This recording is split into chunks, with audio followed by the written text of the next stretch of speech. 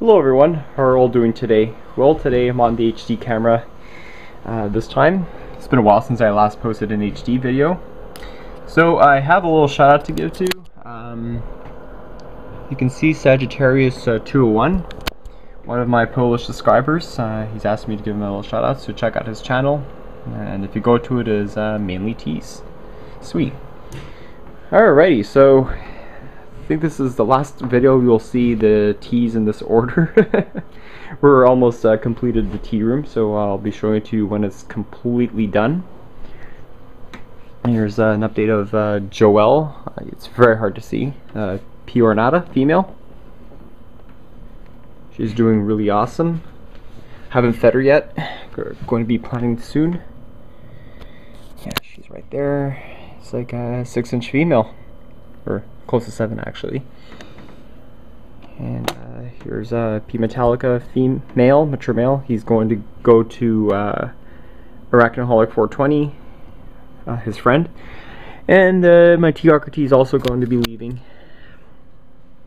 Okay, so today's video is many people have asked me to give a Caresheet video of the Genicarchus quadratus, the Halloween crab. So I guess this is from my experience of keeping this crab for quite some time. Got about like almost a month ago from the expo.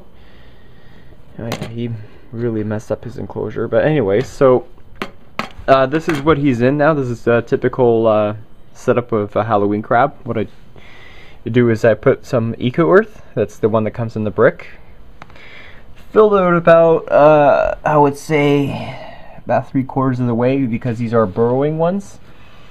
So I have a really big and deep shallow water dish, because they do have gills and they do need to wet them from time to time. Feeding habits, I usually feed them once every other day. I give them a variety of fruits and vegetables, and you can also buy those pellets. I haven't bought those pellets yet, but yeah, he's in the dark here chilling. I don't think he likes broccoli, so I think he prefers like lettuce and fruits and veggies. I'm gonna give him an apple, see how he likes it, but he's doing great. He's awesome. Keeps me up in the middle of the night ever since he had his old enclosure, and now since I bought this new one. I got this for my birthday. Actually, my brother designed this cage for me, and ever since that he was like completely quiet. He likes to hide under his cave, which is good. I see him swimming a couple times, and yeah, he's pretty cool.